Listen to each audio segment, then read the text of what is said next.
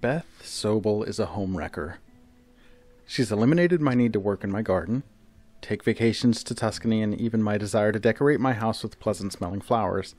And now, I've gone and canceled my family camping trip to Mount Shuxon, because with every work of art Beth bestows on the gaming world, I have less and less reason to leave my house. Flatout Games is at it again with their tile-laying prowess, this time with the Randy Flynn design game, Cascadia. Right off the bat, we're getting strong Calico vibes, the game that preceded this one from Flatout's lineup, and that's not a bad thing at all, not least of all because we get to indulge in the board gaming decadence that is Beth Sobel's masterful illustrations. And because it's a different theme, this line of games has given us Beth's vision of cozy cats on blankets, and now the beautiful landscape and wildlife that some of us call home. Wait, we've got Grizzlies? Oh, quick note, everything in this video is a prototype and I was specifically asked not to show the back of the box, so whoops.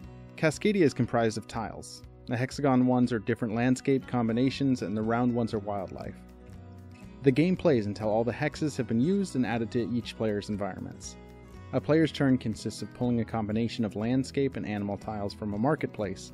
They place the landscape on their existing tableau and, if possible, by the rules, place the animal anywhere on their board.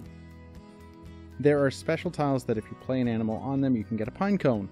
Pine cones are used to clear out the market of tiles available, grab different combos of available resources, or just as endgame points. Once the game ends, players then count their largest area of each terrain type and get a point for each tile it spans. They get a point for each pine cone they have, and then they get points based on the animal cards that were in play. Right, the animal cards. Each game you have a set of animal cards that dictate how you score each of the animals you place at the end of the game. Some variety is afforded here because there are multiple of each. These cards should dictate how you play the game. You're not only juggling to build the biggest of each environment and collect pine cones, you're creating these specific habitats for animals that have very specific needs. Needs that you have to be actively facilitating throughout the game. Now, I might be making it sound a little complicated when it comes to scoring, and that's fair. But when actually playing the game and scoring each section individually, it's not bad at all. And that's the interesting bit.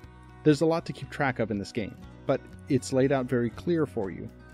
Once you see what the scoring options are, you aren't having to reference back and forth each turn, and each turn isn't necessarily going to make or break the game for you.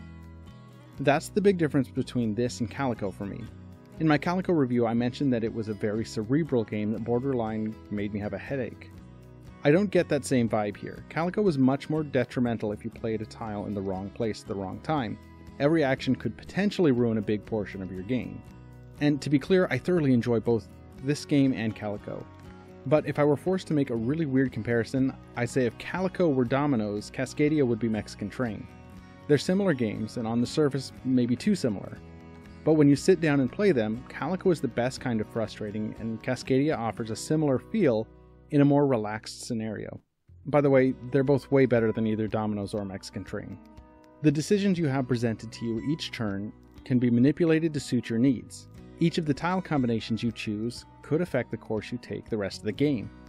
But the mechanics and scoring aren't so stringent that you can't course correct when you make an error.